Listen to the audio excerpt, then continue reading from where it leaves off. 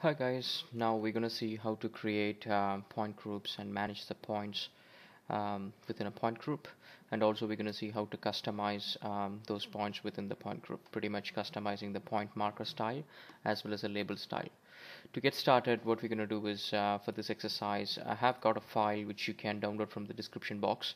Once you download it, if you try to open it and go to the location where you saved it, so I'm just going to go into my save folder and change the file type to DWG, and that's a file. So I'm going to have the file name as start, so that's a file you start with, and there'll be another file that will be a finish file. So just in case if you're stuck somewhere, you can open the finish file and see how I have done it. Alright, so I'm going to start with this one. Okay, so once the file is open, so just do a zoom extend generally to check nothing is in the file, so everything is clear, or else if you have some objects, you can get to your full screen to make sure that you get a full idea of what's happening in your drawing. Alright, so now once you are here, I'm just going to do the quickly import the points like what we did in the previous exercise. Right click on points, click on create.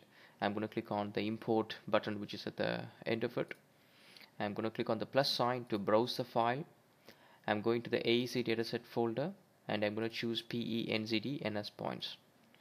And once I've done that, I'm going to choose a format which is going to be PENZD, delimited. Check the preview if it's okay and then click on OK. And middle mouse button twice to zoom extend and then close the flyer toolbar. So you get all the points up here. So now the next thing what we're going to do is we're going to put them into groups. By default, Civil3D comes with a group called all points. So this is basically like your zero layer and not a CAD. So you can't delete it. It comes as default. So every Kogo point that you have in the drawing will be inside this all points.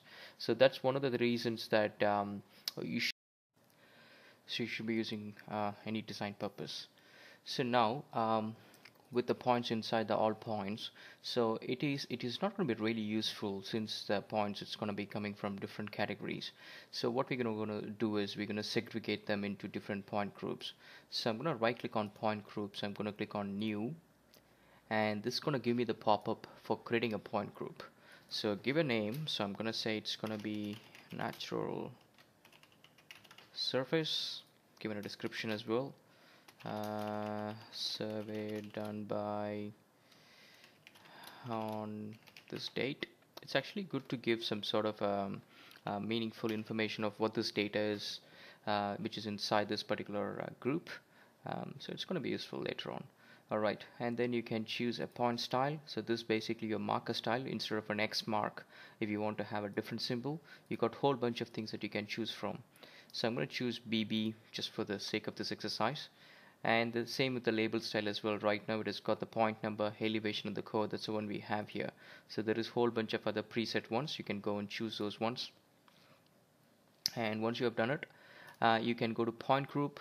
So point groups is basically if you have let's say if there is pine trees, if there is neem trees and other trees inside, so they are smaller groups. You can create one group, call it as all trees, and add all the other little trees into that.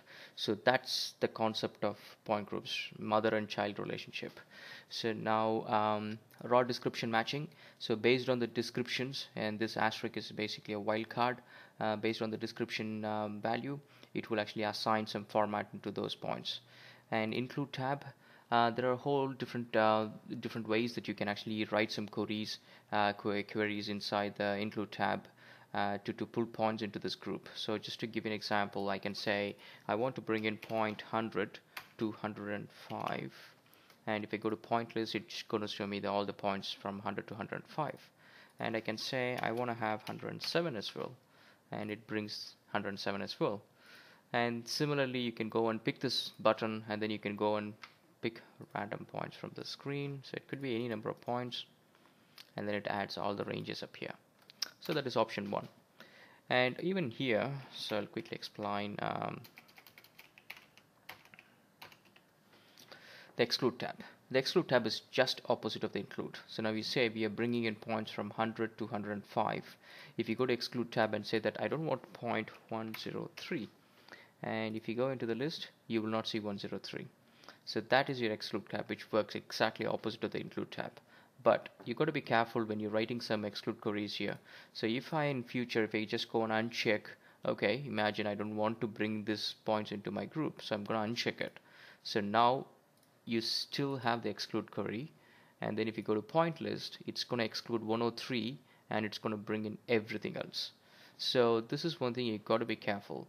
And the reason being is typical workflow. Being a civil designer, you go to the include tab most of the time to do some changing some queries and things like that, but you hardly go into the exclude tab. You tend to forget it's there. So that's one of the reasons, try to avoid it and try to make sure that your query can the queries that you write here is able to do what you want to achieve, just to save some human errors. And you can also say, get me all the points between elevation, let's say 350 to 420. And then if you go to point list, you should be able to see all the points between that range. And similarly, you can say point names matching and raw description and full description matching. For our case, we're going to use raw description.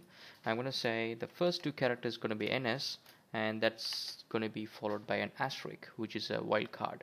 So now what this one does is, this point group goes and scans around all the points within the drawing, and then it checks the raw description of those points.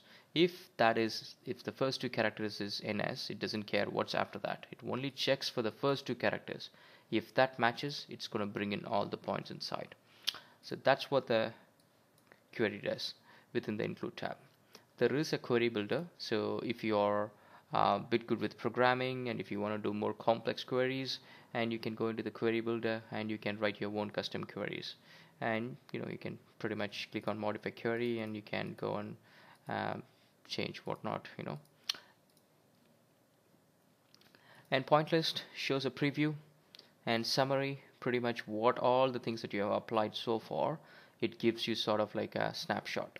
And anytime you see these sort of information within Civil 3D, you can right click and there is an option that says copy to clipboard. So that's basically copy all that information to your clipboard, so you can paste it and send it in an email or something. Alright, so once that is done, click OK, and those points are inside this NS group, but sometimes the changes doesn't happen on the screen. If you have that issue, you have to type in the command REA. So that's region all. So it's a basic AutoCAD command. If you're an AutoCAD drafter, you would have used it plenty of times. That's the same thing. You have to type in REA and press enter. So this will go and regenerate all the objects within the drawing. So that's only in the case that if your drawings are not refreshing, if your drawings are not getting the latest changes. Perfect. So we got the points within the natural surface. So now I'm going to create another group. I'm going to call this one as trees. I'm going to say it's going to have all trees. And point style, I'm going to find 201 tree. Okay, this will look like a tree. You can click on this button to get a preview of it. So that's how it's going to look like. And just remember, since I'm using an ANZ template, so I get all these styles. So if you're using a different country kit and if you're using a different template, you may not get all of these ones. You might get different ones. All right. So next is a point style. I'm going to leave it as such for now. I'm going to come back and change it a little later. So similarly, I'm going to skip all these ones and go to the include tab. Go into the raw description. I'm going to type in TR asterisk. And now go to my point list. It's going to bring in all the trees because it's going to check only the first two characters. And as you can see, it's case insensitive. So it doesn't matter which case it is. So it just checks only the two characters. If that's matching, it's all good. Okay. So click OK. Now we got the trees in place, which is good. So now the marker is okay. So it looks like a tree. That's perfect. And the label. So I wanted to have a bit more different type of label. So how do I achieve it? So I'm going to right click on trees, go to properties. So now I'm going to quickly show you how to customize the marker and the label. Alright, so we will meet in the next lesson and we'll discuss about that. Okay, thanks guys.